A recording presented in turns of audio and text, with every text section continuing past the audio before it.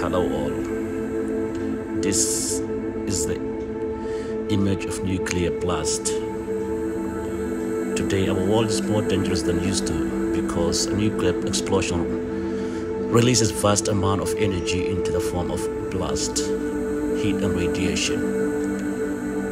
An enormous shockwave reaches the speed of many hundreds of kilometers an hour. The blast not only kills people but also causes lung injuries, ear damage, and external bleeding farther away.